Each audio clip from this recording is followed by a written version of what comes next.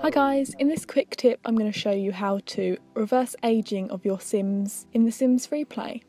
Once you complete the Life Dreams and Legacy quest, your Sims will start to age. Once they come to the end of a life stage, they will automatically age into the next stage. So if they're an adult, they will become a senior. If you don't want them to age, then you can reverse them for free, back to the beginning of that life stage. So we can see the birthday cake appear above this Sim's head. That means she's ready to age.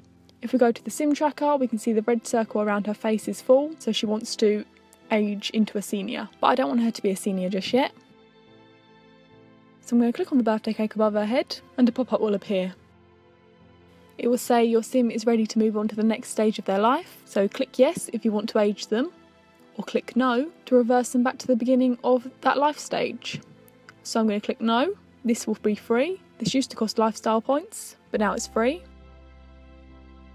Now instead of becoming a senior, Amanda will go back to being an adult. The circle around her face will reset, which means her timer will reset and she can continue being an adult. You can do this as many times as you want. So each time your Sim comes to the end of their life stage, if you want to reset them again, you can do it again for free. If you want them to stop aging altogether, you can pause them with a platinum orb. You can find the link to that video in the description of this one. Thanks for watching. Bye.